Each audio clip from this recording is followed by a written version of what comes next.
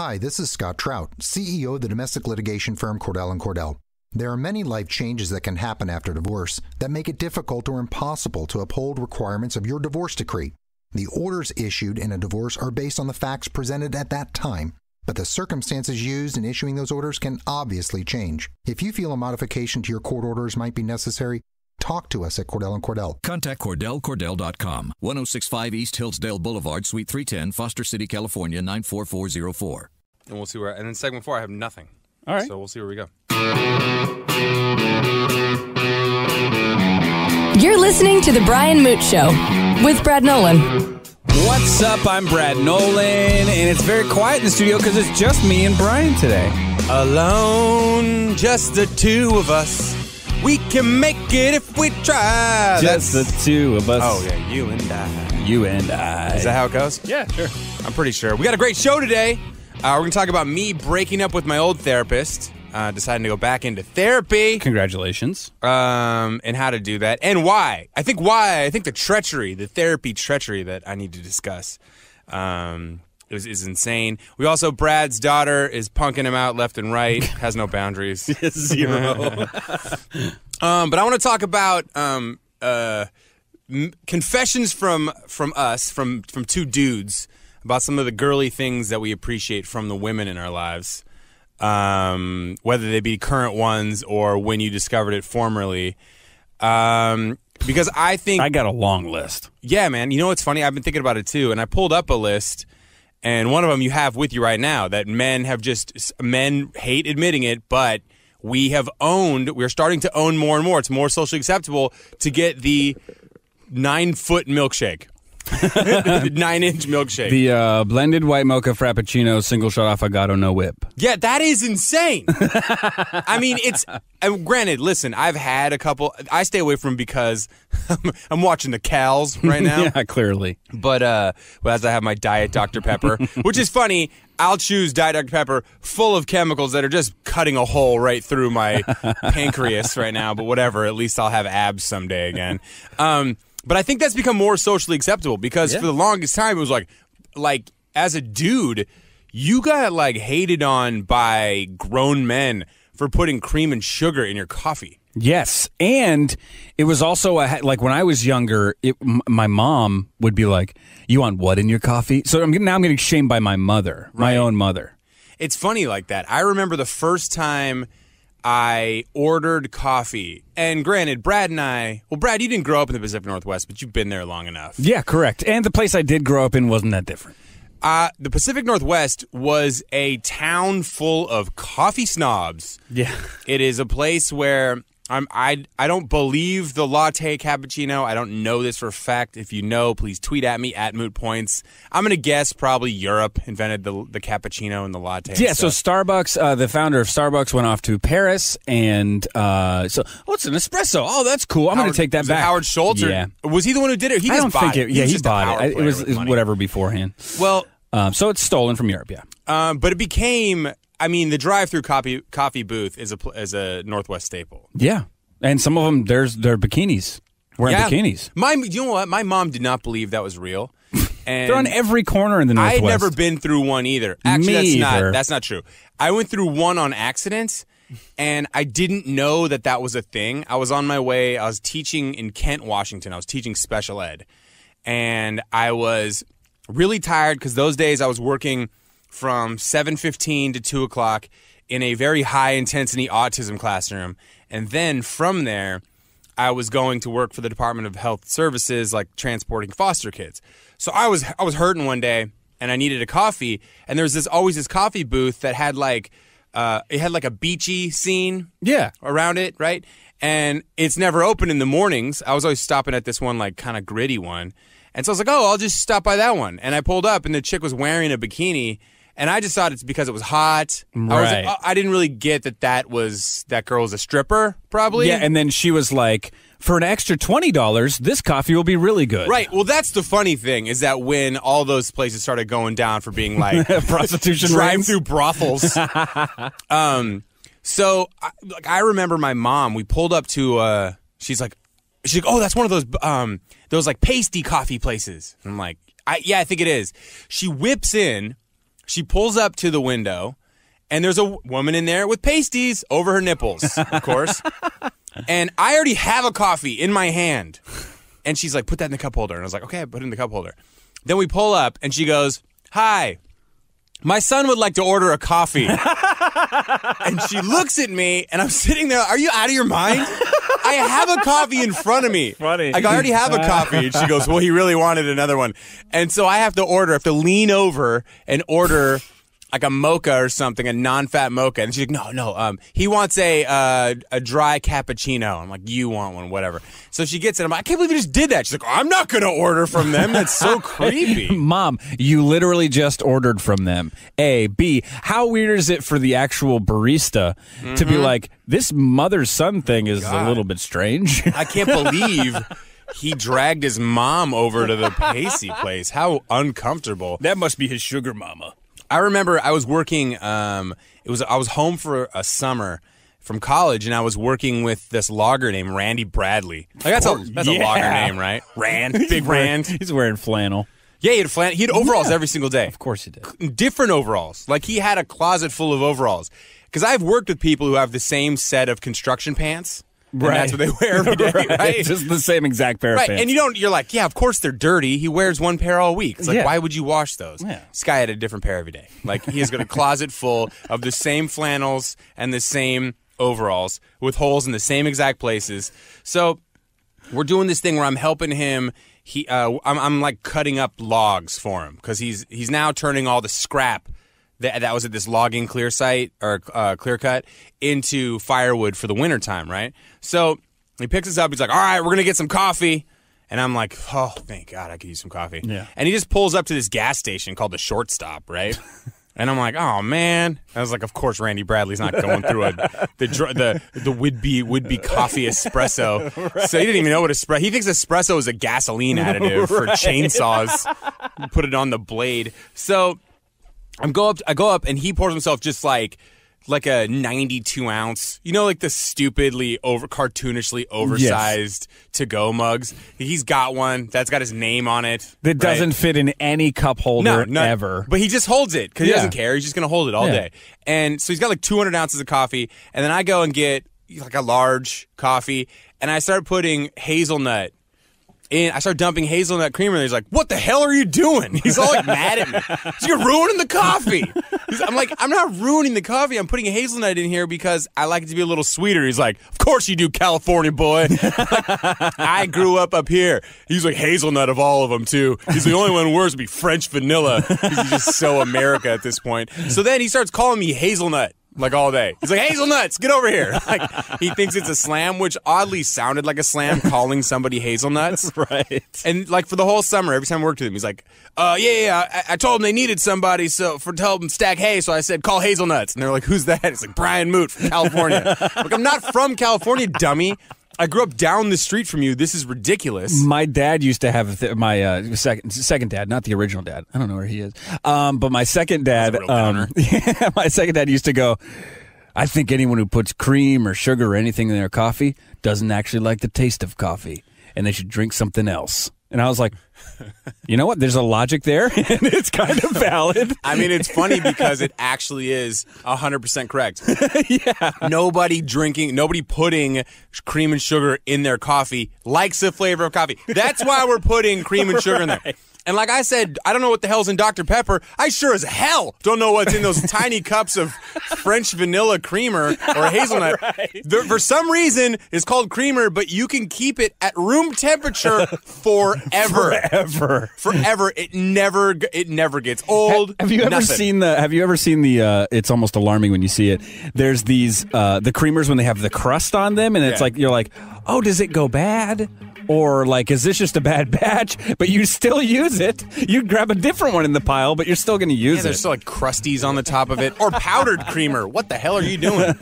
I promise we're going to try to get to girly things that men do. Is that the whole thing? We are going to. I have a list of ones I want to run by you. We'll do that next. Okay, cool. It's the Brian Moote Show with Brad Nolan.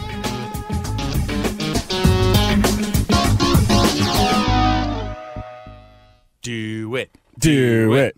Go, Brad, go. What, do you need to put buttons up? Yeah, I'm just... The Brian Moote Show with Brad Nolan.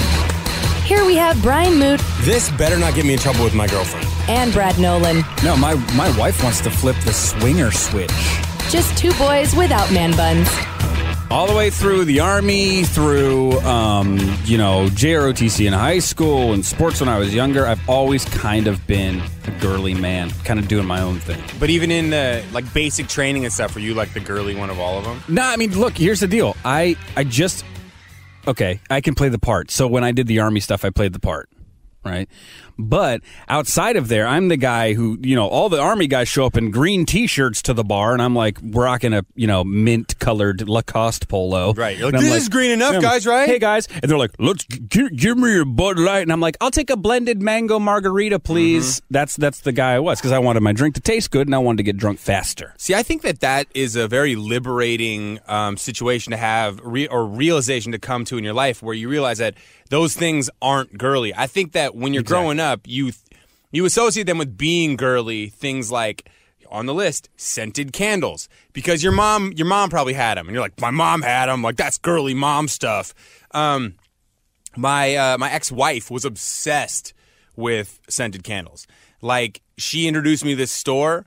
This is probably the bougiest thing that I do when it comes to spending money on something that I know I do not need to spend money on, is scented candles from Diptyque. Don't know if you've been to that store. Never even heard of it. Game changer. I will talk to my wife about it. It is in very fancy malls, and it's the only store that I'll walk by at a fancy mall, which I try to avoid at all costs. Like, I know when a mall is not my speed. When there's a Louis Vuitton store in it, that's not my mall. Yeah.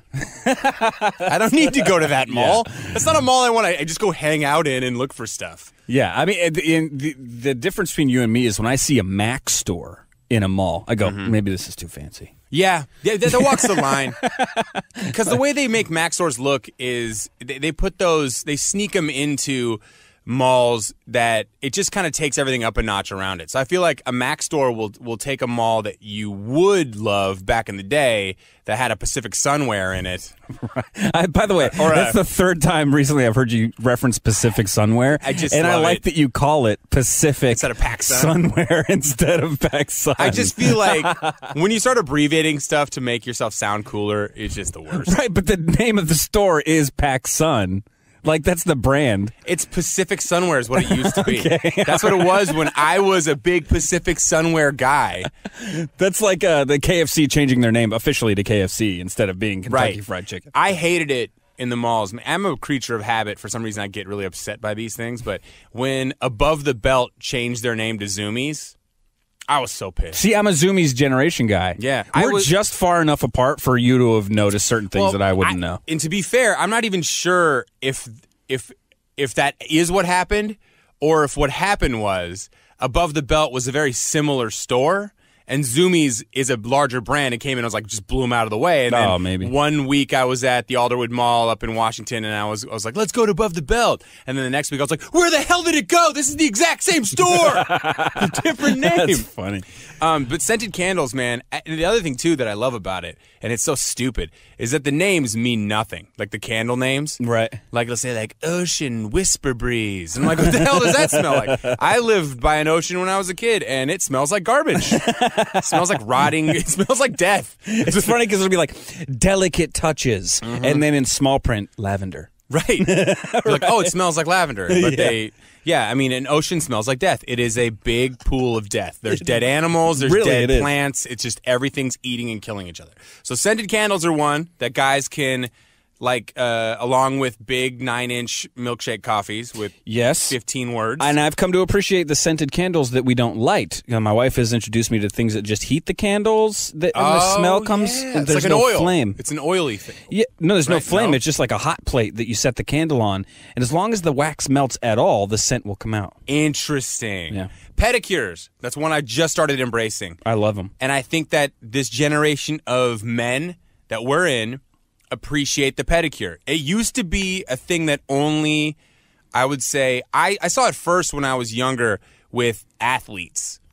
like basketball players, like famous basketball players talking about and putting up a picture of getting, and it looks ridiculous seeing a picture of Michael Jordan getting his toes done. Toe separator up. Right. I don't know if they're getting them painted, but you can't afford to have ingrown toenails and stuff. Right. I haven't had an ingrown toenail since I started getting a pedicure once every 2 or 3 months or whatever. Yeah. I'd like to do it more often. They make your feet feel clean. I did it today. I have shiny, polished toenails. That's the only thing that I can't get behind with the pedicure is the shine. So when I go in there, I say, okay, cool, I'm down for this foot rub. I'm down for not making my heels all crusty. They scrub it all with that brush. To get it all done.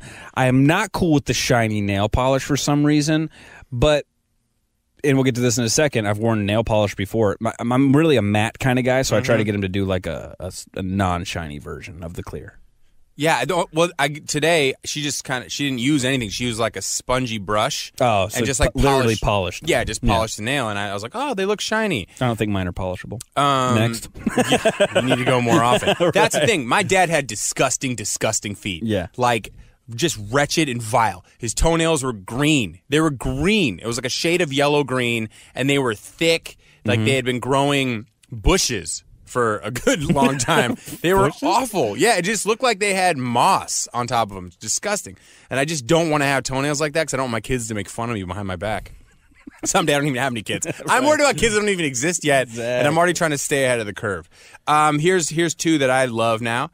Bath bombs and face masks. Never. I haven't done either one, actually. Oh, man. Face masks are a game changer. I will tell you, I used to have a girlfriend who worked for Clinique. And ever since then, I've almost exclusively used Clinique men's face products. See, I have jumped the shark to going all the way to, I don't even know what jump the shark means. Something crazy. It's a term that you... do you know why? I'll just tell you. So from Happy Days, they're back in the show Happy Days. Boy, that's an old reference. There was an episode where... Fonzie literally rides a shark and jumps the shark over something, and that's when people credit basically the end of the show. It went on for a long time, but they're like, this is stupid, this show is over, this is done. Get riding a shark? Like, didn't they... Exactly. That's exactly the point. Okay. So they're like, this show has jumped the shark. Gotcha. Invented by one of the lead producers on the Howard Stern show. Interesting. Game changer on the face masks. You can find them at drugstores that are made of like charcoal, volcanic charcoal. I'm assuming they're volcanic charcoal. I don't really know for a fact. I've got one that is supposed to exfoliate, and it like stiffens up, and it just makes your face feel so refreshed. I've used the Biore nose strips, and I got into that because my girlfriend's sister works at Chanel, and they have a ton of masks, like eye masks and creams, and we got into it because, man, day drinking can really punish your face. And we would, on a Sunday, we'd be sitting around watching movies, and we'd all just start putting masks on and, like, these under-eye patches and stuff. And you just feel like it's sucking the toxins right out of your face. And so, I don't know, maybe I can keep myself from looking 100 years old when I'm 50. Yeah, I'm into the Clarisonic thing. So, I haven't done that Yeah, one. that's amazing. Is that the little spinning scrubby brush? It's amazing. You put a little bit of Clinique on there, just kind of rub it in a little bit and just around your face while you're letting your conditioner sit in your hair. What about bath bombs? You into bath bombs? I've just never done it. They just sound so cool. They do sound cool. I bet it's a shower guy. So. I'm a shower guy. Well, one, I have to have a bathtub that's big enough. Otherwise, I look like a baby in a bucket. Or like a sink. You know when you see those pictures, they're like, baby's first bath, and it's like a baby, and the mom's washing them in like a big-ass sink. That's what I feel like I look like in a bathtub. I look like my knees are in my face. The water never goes high enough to keep my dong in the water. So it just kind of comes out of the water like a sad whale and then limps over to the edge. It's not a good look for me. What else? Let's run down the list quick. What else is on the list? All right, we are talking about breaking up with therapists, and we're talking about your kid. All right, let's therapy, do that. Therapists, and kids with their no filter, and what your daughter said to you, and other things that kids have said to me and you. Let's do it. No. Brian Moote is a stand-up comedian. Brad Nolan is a stand-up dad. The Brian Moote Show with Brad Nolan. I'm a pretty stand-up dad. I will have to admit that. What's up? My name is Brad, and Brian Moote is here as well. Forced to admit it. Let's wrap the whole show out in the last segment with talking about what your daughter said to you and you having to set boundaries. I think that's funnier than breaking up with your therapist. But I want to run this by you because I have a social work degree, so I should know that this is just egregious, but I can't remember because I wasn't really paying attention in graduate school. And also, when it comes to therapy, you can't really counsel yourself. You can't. It just doesn't work. Well, I understand that thought. I can, but I know that most people cannot. You cannot because you get so hell-bent on what you think is right and your ego comes into it. You're doing it right now. So I have a therapist that I actually really liked her. I really liked her. Her name's Pat, and she's in Atlanta. And we've talked over FaceTime. Hey, Pat, a few times. And the reason that I liked her so much was because she was my marriage counselor with my ex-wife. Which was a difficult time, and she really helped you through. Oh, yeah. Well, and she was our couples counselor, too. That's how we started, was couples therapy. And I thought it was to be honest, I thought it was a great move for me to keep her as my therapist because I didn't have to explain anything to her.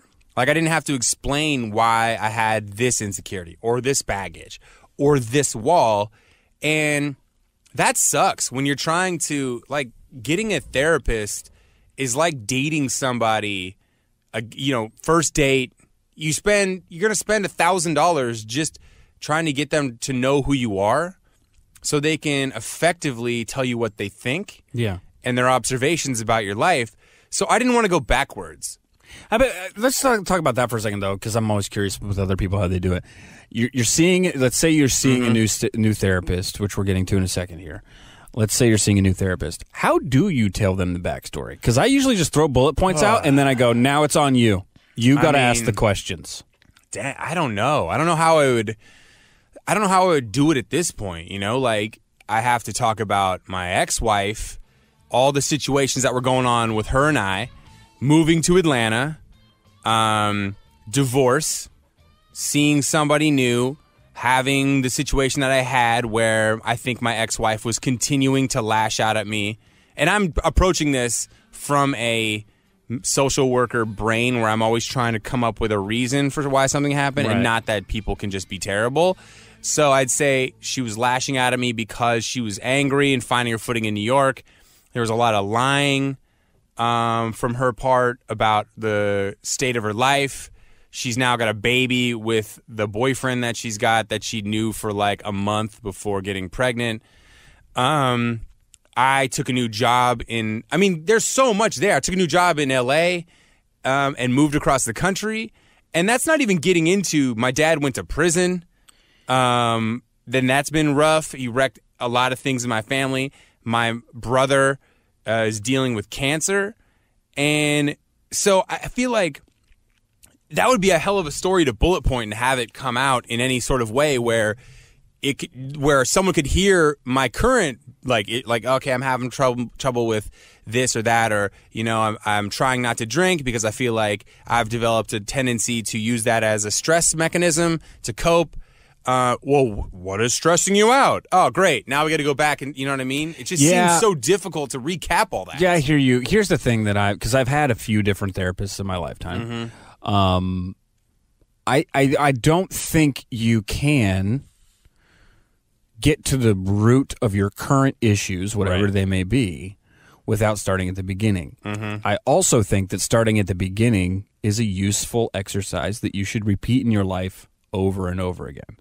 So my advice on this situation would be start with a new therapist and truly start from the beginning. And don't worry about what your current issues are because I'm telling you that even speaking about things in the past will give you perspective on the present. The other option here is a legal one, which is you call your old therapist and you say, I authorize you to share all of your findings and information with new therapists. And that's a sketchy situation. Nah. I've done that once, but literally the two therapists worked in the same exact office and they were friends. And so that was like a thing. And one of them was a couples counselor and the other one was a personal counselor. If my prior therapist, Pat, had been prescribing me anything, then it would be. But there was a time where I was like dealing with some depression and she did prescribe me some depression medications and I took them for like a week and I just, my stomach and she said that might be a problem. Some people don't react well physiologically to those things. So my stomach was not about to have it. I like that.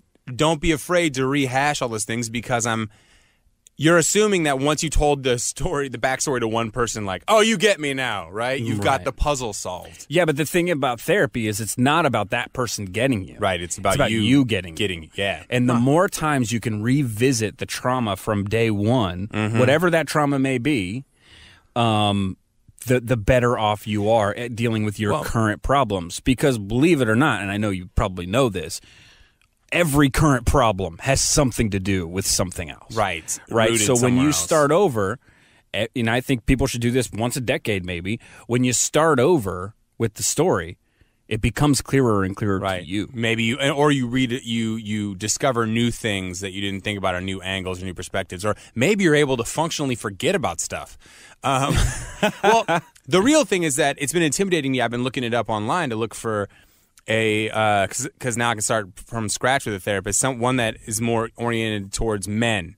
You know, I feel like that's where I need to be at this point. I'm not married. They do specialize in men's issues. Right. Like there's certain, And, in your 30s and transitioning into being a grown man who hopes to have kids someday versus young, wild guy and trying to merge those two humans together. But I really don't have a choice because this is where the breakup with my old therapist comes.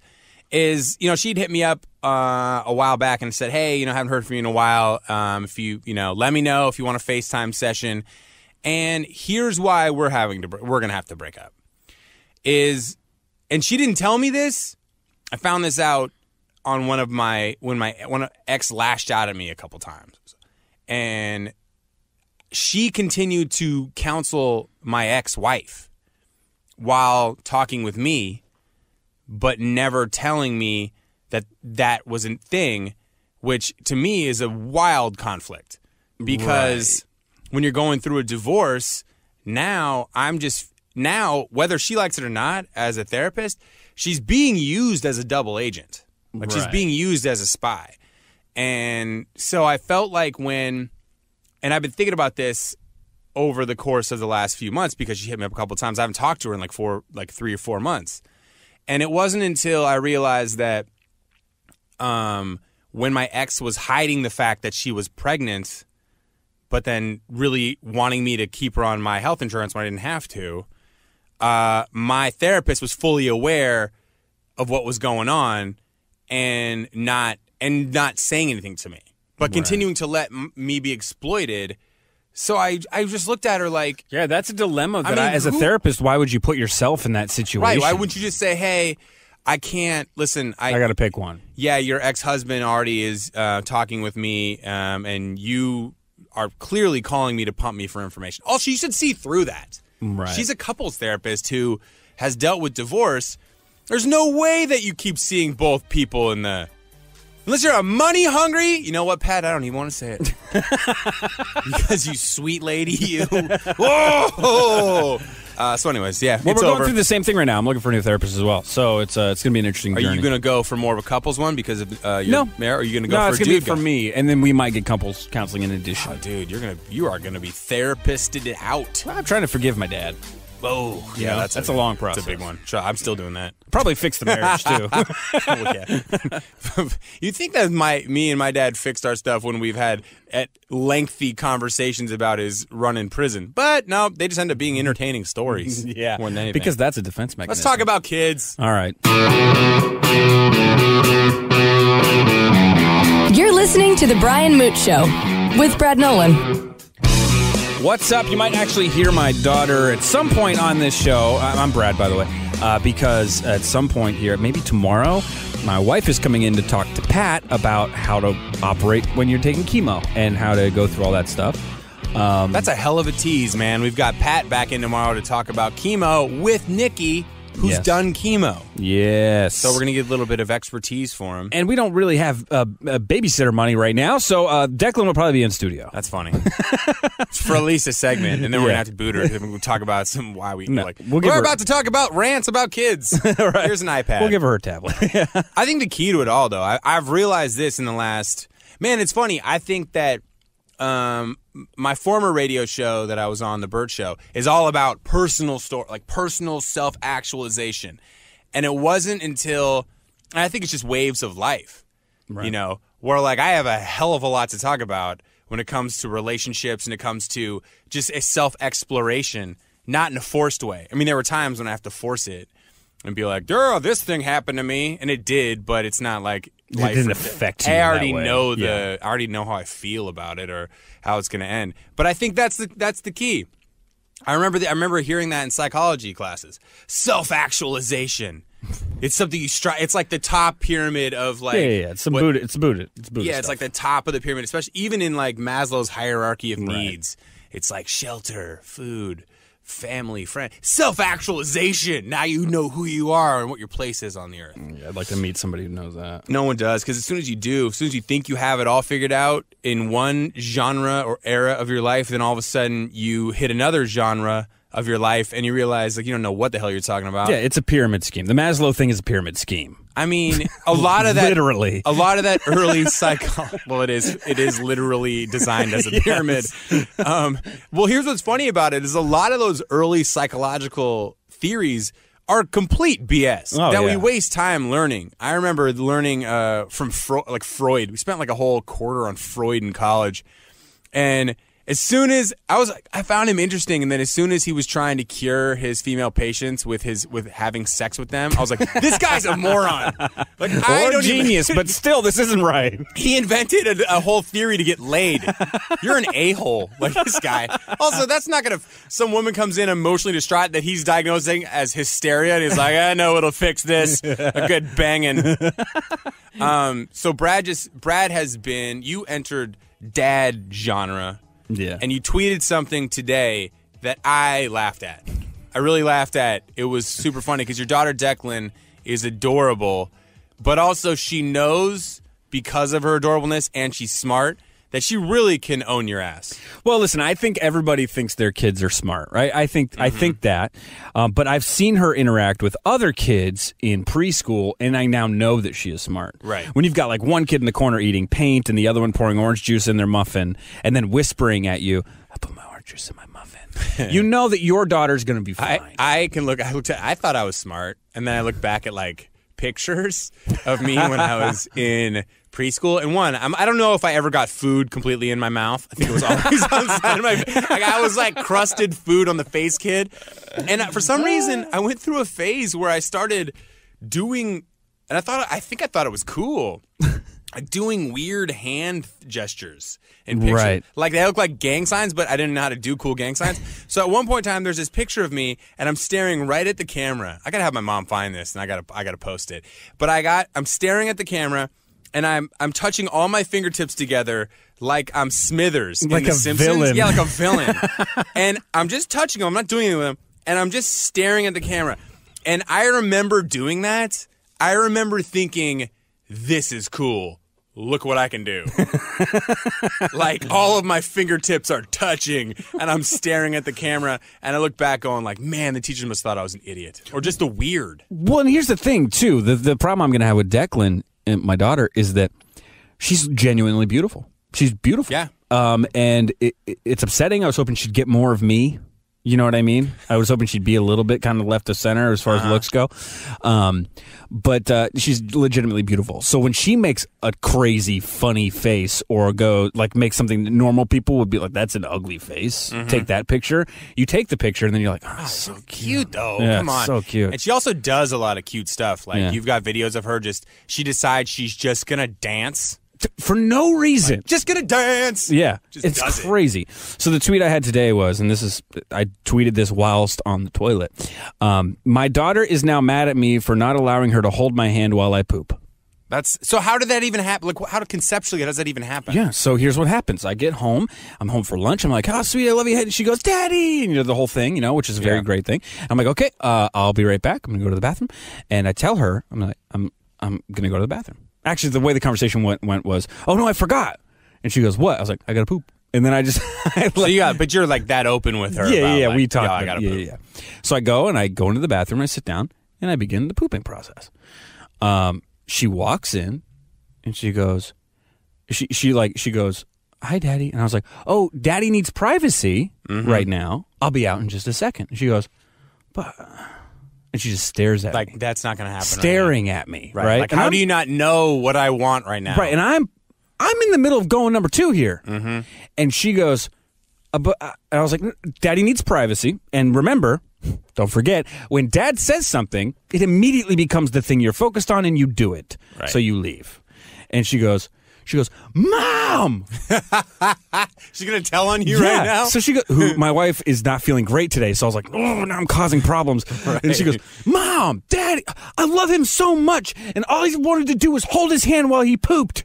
And I was just like, what the hell do I do? Pretty adorable, but also zero boundaries. Zero. And it's like, it almost screams, if I was in your position or hearing the story, it almost screams not only that there's no boundaries, but that it's like a test. Yes. Like if you let me, like, I don't think he'll let me do this. Oh, but I'm going to make him let me do this. And if he lets me hold his hand while he's pooping, I can do anything I want to this man. Because that is like the most vulnerable situation ever.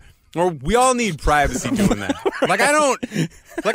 When I'm at my townhouse in Atlanta, I go poop on the first floor. Right. Because you need to be alone. The second floor is the living room, kitchen, bath, everybody, public, everyone in the house bathroom. Mm-hmm. The upstairs, there's 2 bathrooms, guest room, and then there's the master bathroom. But you know where I go? Because I want to keep the business I go to the basement. It's my own little dungeon down there. I can chill out. And I don't have to deal with any sort of weird. I don't even like dogs coming in and looking at me. Right, yeah, of course. But here's 2 fun facts about this situation. 1, I've never held her hand while she pooped. This is a weird thing. This is not something that she's like. It's not a learned thing, right? Right. So it's and not. She doesn't remember you changing her diaper, so she Exactly. She doesn't know that there was that level of intimacy. Here's number 2. When she poops, you know what she says? Bombs away. No. It'd be funny if. Okay, everybody. I need my privacy. Wow. So she's like, clear the house. Yeah. I was trying to use the terms that she uses so she would understand, and she just didn't care. Like, she was just staring at me. So she knows what privacy is. She knows what she wants when she's going, but she also, that's kind of scary because then it takes the level of, I know what I want, and I know what I'm supposed, but I know what I want right now. What I want right now is to see how far I can push this man. And there's no lack of understanding.